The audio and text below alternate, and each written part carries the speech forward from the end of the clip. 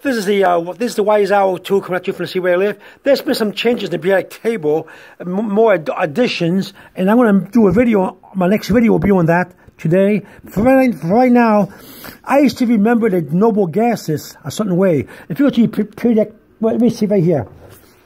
See right here, if you go to group 18 on your periodic table and go from helium all the way down to a last box, to a last number here, you get a capital U, a small u, and an O that stands for ununctium, which means 118 atomic number. It's been changed to capital O and a small g for Organeson, the person who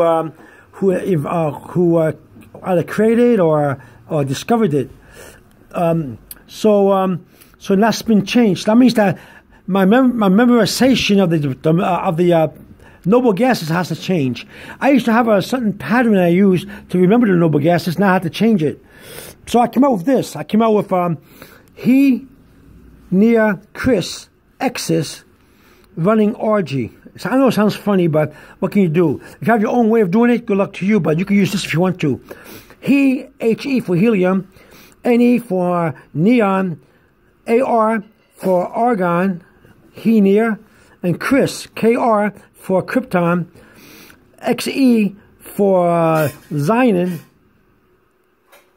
right? Yeah, Xenon, and Rn for Radon, and Ogy for Organesson, which is 118.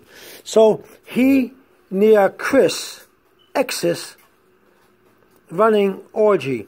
X's means that Kris had a ex-girlfriend, ex-wife. X's. So I can come out with it for Xe.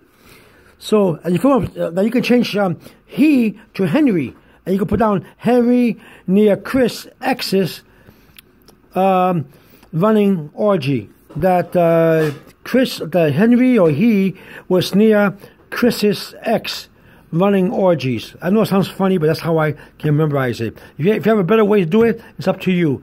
This is the Wise Owl tool coming at you from the Sea Where I Live. Over and out.